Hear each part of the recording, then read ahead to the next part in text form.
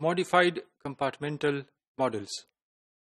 اس module میں ہمارا focus ہوگا کہ جو کمپارٹمنٹل ماڈلنگ کا اپروچ جس سٹائل سے، جس اینگل سے، جس ڈائمنشن سے ہم نے پریویس ماڈیولز میں دیکھا، عام طور پہ ریئل لائف میں کمپارٹمنٹل ماڈلنگ ایگزیکٹلی اس طرح کی نہیں ہوگی، کیونکہ کچھ فیکٹرز ایسے ہوں گے کہ چینج ہوتے رہیں گے، یا کچھ فیکٹرز جو ہوں گے وہ کچھ ایکسٹرا بھی ایڈیشنل بھی ہمارے سامنے ماڈلنگ میں آئیں گے. سو یہ ضروری ہوگا کہ جو کمپارٹمنٹل ماڈلنگ کا پروسیجر، سٹائل اور ڈائمنشن ہم نے پریویس ماڈیولز میں دیکھے، ان کو ماڈیفائی کرنا پڑے گا. So that's why this called modified کمپارٹمنٹل modelling.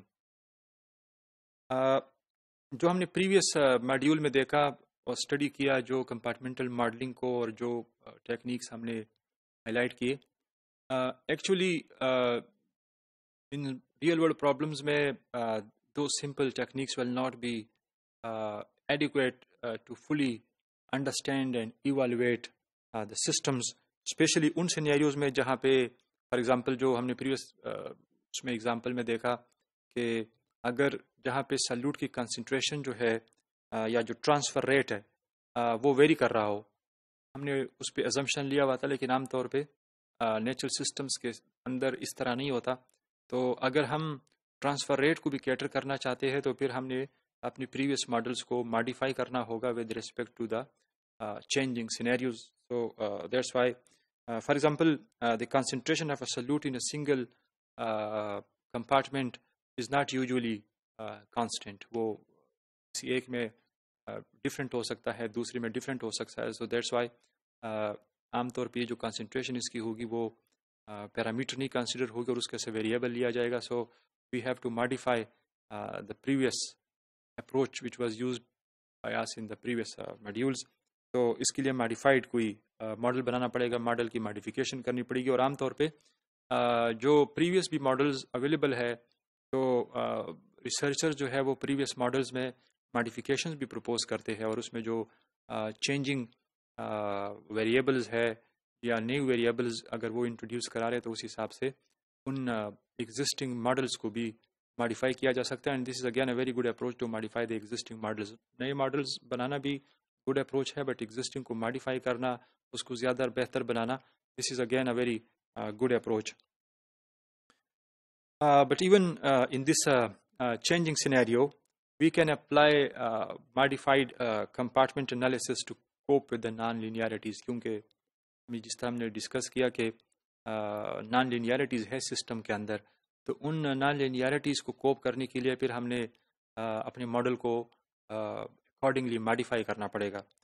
As the model becomes more and more complex, means کہ جتنی ہم اس میں ماڈیفیکیشنز کرتے رہیں گے تو ہمارا ماڈل جو ہوگا وہ اور زیادہ کمپلیکس ہوتا جائے گا.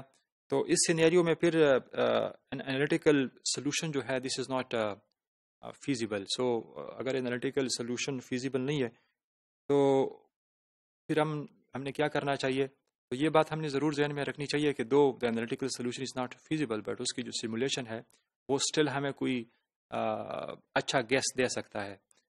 سیمولیشن جو ہے وہ اسٹل ہمیں اچھا گیس دے سکتا ہے، اچھی پریڈکشن یا اپروکسیمیشن ہمیں دے سکتا ہے. کچھ ماڈلز کو فردر ڈسکس کرتے ہیں کہ پہلے کچھ ماڈلز آئے، پھر بعد میں اس کے ماڈیفیکیشن بھی پروپوز ہو، یا ان کے بیس پہ ان کو دیکھ کے کچھ نئے ماڈلز بنائے گئے جس میں کچھ ماڈیفیکیشنز پروپوز ہوئے. For example one of the earliest modeling attempt that was aimed at analyzing smallpox morbidity and mortality. ایک ماڈل تھا، this is a very old model، اور یہ پہلا attempt تھا to model the morbidity and mortality rate due to smallpox, and this dates back to 1766. So more than hundreds and about more than 150 years back یہ model بنا. And this model was being proposed by our Dutch mathematician Daniel Bernoulli.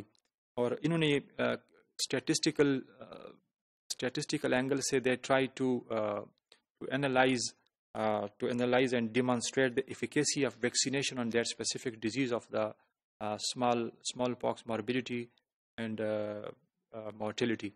انہوں نے basically یہ کیا کہ small پاکس جو ہے اس کی ویکسینیشن بہت پہلے سے کرائی جا رہی ہے، تو ویکسینیشن کا اسمال پاکس کی جو موربیڈیٹی اور مورٹیلٹی ہے ویکسینیشن کا اس کے اوپر کیا ایفیکٹ پڑ سکتا ہے اس کو انہوں نے میتھمیٹیکلی ماڈل کیا. سو this model is not very much complex model, simple model ہے کیونکہ بہت پہلے کا پرپوز کیا گیا ہے، کچھ لمیٹیشنز بھی ہے اس کے اندر، but still it's good for reference purposes. اس کے بعد ایک اور انفیکشس ڈیزیزز کا ایک ماڈل ایگزامپل ہمارے سامنے موجود ہے، بڑا زبردست ٹائپ کا ایک ماڈل ہے، and this model was proposed by hammer and super, and this model was being proposed for میزل disease ان 1906. انہوں نے میڈل ڈیزیز کی اسپریڈنگ کو کسی اسپیسیفک پاپولیشن میں اس کی اسپریڈنگ ریٹ کو کیٹر کرنے کے لیے ایک ماڈل پیش کیا. Again not a very new one but a very good model جو اسٹل گڈ پرفارمنگ ہے. اور اس ماڈل کے اندر they also try to cope and cater different compartments. تو کمپارٹمنٹل والا جو ہمارا کنسیپٹ ہے یہ انہوں نے 1906 میں those peoples they were know about these compartmental approach. اور انہوں نے اپنے ماڈل کے اندر جو چیزیں جو کمپوننٹس انہوں نے ماڈل کیے they especially they were focused on the susceptibility کہ کتنے پاپولیشن کے اندر کچھ لوگ، ظاہری بات ہے پاپولیشن کے اندر کچھ لوگ سسیپٹیبل ہوں گے، کچھ لوگ انفیکٹڈ ہوں گے، اور کچھ لوگ ایسے ہوں گے کہ ان کو ڈیزیز ہوا ہوگا بٹ دے گیٹ ریکورڈ. تو ان تینوں کو انہوں نے کیٹر کیا، سسیپٹیبلس کو بھی، ریکورڈ کو بھی، اور انفیکٹڈ پرسنس کو بھی آف دا پاپولیشن. اور پھر اسی ریفرنس سے انہوں نے ڈیزیز اسپریڈنگ کو ماڈل کیا.